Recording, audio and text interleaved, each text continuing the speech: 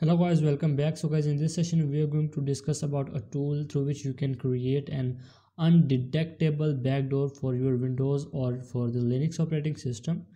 So as you can see, now I am running my Kali Linux operating system in VMware workstation, and my host operating system is Windows 10, and I am running the Windows 10 latest version. So today I will completely show you how we can create an completely undetectable backdoor which can bypass the antivirus easily. So but before starting, here's the disclaimer: this video is just for the informational and educational purposes only. Hacking without permission is illegal. Cyber awareness is only the key to securing yourself against the real hackers. So let's get started. So first of all, go ahead and open up your browser.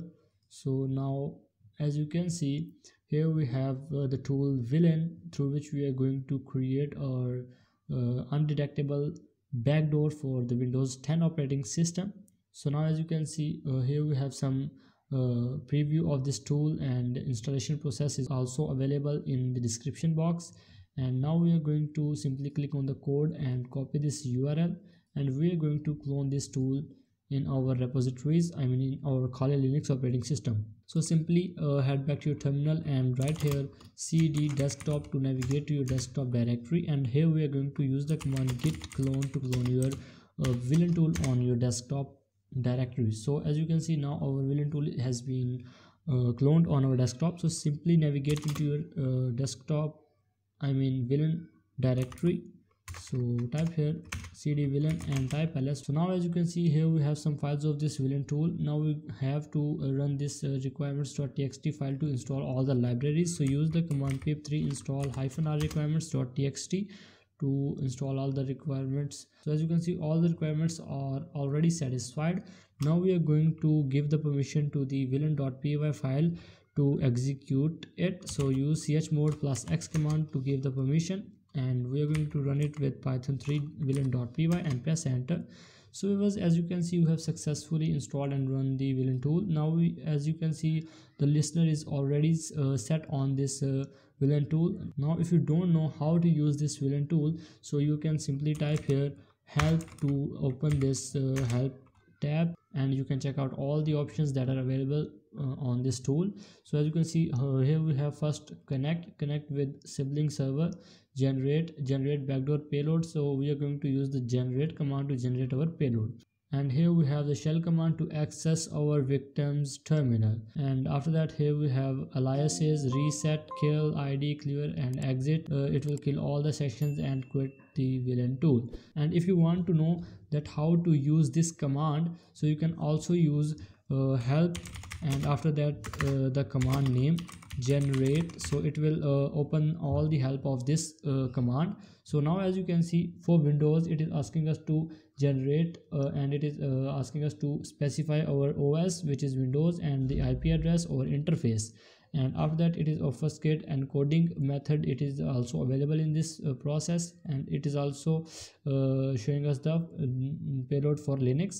So now we are going to create for the Windows. So I am going to use here generate, and after that I am going to specify my operating system, which is Windows.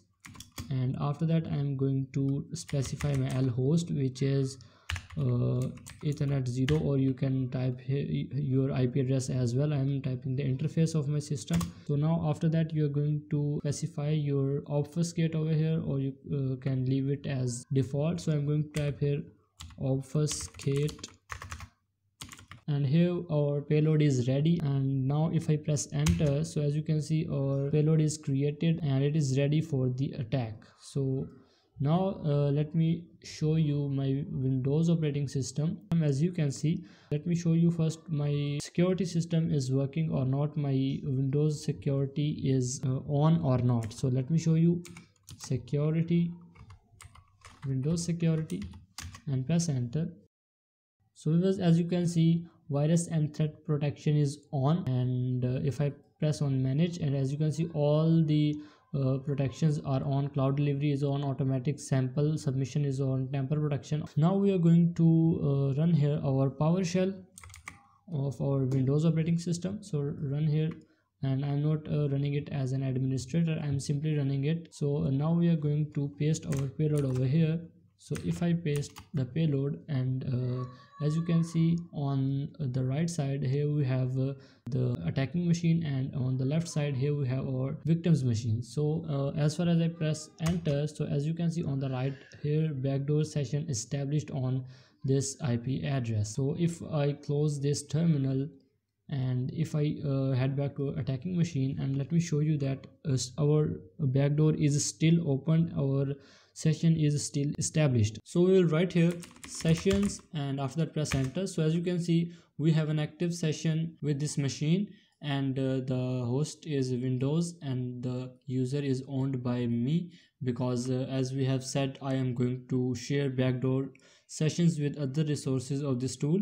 So let's see the command execution. I will write here shell, and after the shell command I will write here the ID of my victim's machine. So I will write here the ID and press enter. So as you can see, I have got the reverse shell in my attacking machine, and now what I can do, I can check out all the resources of the victim's machine. As you can see, I have type ls to see the directories that are available on the victim's machine, and I can write here the present working directory to check out what is the present working directory of the victim. And after that I can also find out the system information of the user using the system info command, and it will open up all the information of the user. And as you can see here, we have all the information about the user's network card and hotfix and all the information that is available. And I'm going to control C to exit here. So now let's use the connect command of this tool. But before that, let me generate another backdoor. This time I'm going to do this for the Linux. So simply clear up the screen, and we are going to generate our payload for the Linux. So OS is equals to Linux, and our lhost will be equals to Ethernet 0, and press enter. So it will generate the payload for the Linux operating system, and I'm going to poison my own Linux machine. So simply copy this, and after that I'm going to open up a new tab. So I'm going to paste it over here and press enter. And if I turn back to my previous terminal, and as you can see, backdoor session established on this IP address. So we have successfully established 2 active sessions. So if I write here sessions, and now as you can see, I have 2 active sessions. Number 1 is the Windows, and the number 2 is for the Linux operating system. So now let me use the connect command. So first of all, we'll write here connect, and we are giving help, and we are going to use the connect. So first of all, we will check out the help of connect, how to use that command. So as you can see, I know how to use it, but for the beginners it is not easy to use this command. So you're going to type your help connect to open the help of this connect command. So as we can see here, we have the connect command, after that your IP address, the victim's IP address, and after that the core server port. So as you can see, I have another Kali Linux running in the background. So let me show you that first. So it was, as you can see, this is the second virtual machine that I'm running in the virtual machine and VMware workstation. So now let's connect this virtual machine with my attacking virtual machine. So we are going to use the connect command. So connect, and after that I'm going to use the IP address of my attacking machine. So we are going to use the IP address. In your case it will be different, and after that we are going to specify the port. So here we have the port 6501, and press enter. So as you can see, sending request to connect to this victim device. So if it doesn't connect, so first of all go ahead and open up your terminal once again, and you have to check your IP address. So if as you can see, I have the different IP address. So we are going to open up our second virtual machine, and here I'm going to change my IP address. So here I'm going to change it from 3 to 5 and press enter. So as you can see, sending request to connect, and if I return back to my attacking terminal, as you can see, received request to connect from this server, and as you can see type 61219 and press enter to connect. You have 10 seconds. If you will not write this in 10 seconds, it will deny the request. So we are going to once again send a request from this machine and press enter, and after that we are going to write here 25329 and press enter. So as you can see, synchronized server synchronized, and synchronizing is done. And as you can see here, we have the sending request to connecting established, and synchronizing server 2x additional shell sessions established and synchronized. So if I write here siblings and press enter, so as you can see, now I have one active sibling with this attacking machine. And if I type here siblings, and as you can see here, we have an active sibling with fk host name, and in this case we have a host name as fk also.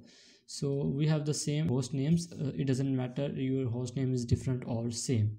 So now let me show you, we have established 2 sessions over here in this attacking machine. And if I open session over here, so I will use sessions, and as you can see here, I have also 2 active sessions available in this machine or as well. So this is how we can connect with the this attacking machine using the villain tool, and we can how we can create siblings. And as you can see, I have just created payload in this attacking machine, and I have just connected this attacking machine with my another attacking machine, and I can access these machines using this second attacking machine. So in our today's session, we have seen how we can create an malicious payload, an undetectable payload for our Linux or for the Windows operating system. And on second, we have seen how to connect from one machine to the another machine, and how we can host different machines at a time. So that's it for our today's session, and I hope you have learned something valuable from our today's session.